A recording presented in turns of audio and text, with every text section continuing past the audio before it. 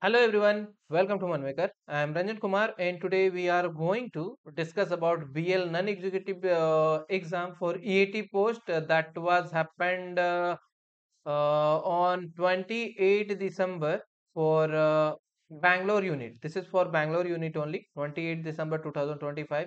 That exam happened, but still they haven't released a response key and that result status and all the things. You still you didn't get information. So why they haven't released the response key for your particular unit?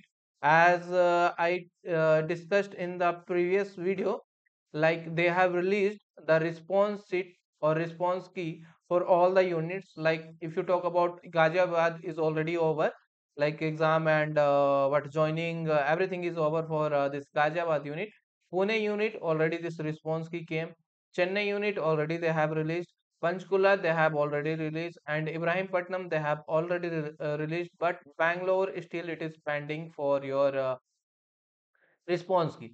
Generally after exam it will be like after 3 and 4 days you will get your response key, like all the units got before.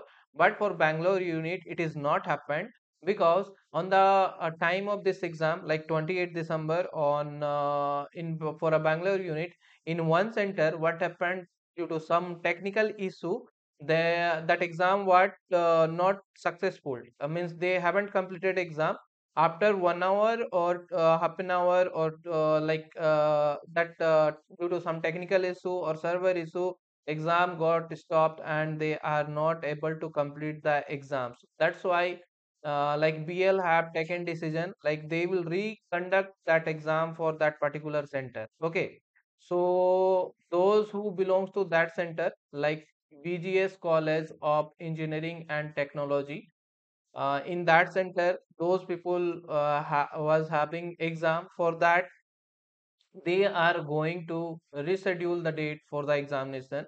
They are going to conduct again exam. They got the intimation on 2nd January already.